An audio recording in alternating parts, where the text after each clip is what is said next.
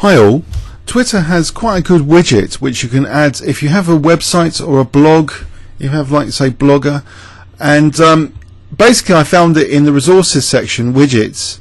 So you can either add this to Blogger, which I've done for the Barnet Chess Club blog now, but you get my latest sort of tweets, which are usually going to be related to the videos. Actually, that's my main use of Twitter. So basically, to keep track and to have this this Twitter feed, which is essentially my latest videos for your own website or blog, go into this page, Twitter.com, about resources, and then widgets, and then widget profile, and just make sure you set the user as Kingscrusher, and then basically so it will give you that code. You just adjust that code with Kingscrusher here, and then you'll get this Twitter feed for my latest videos for your own website or blog.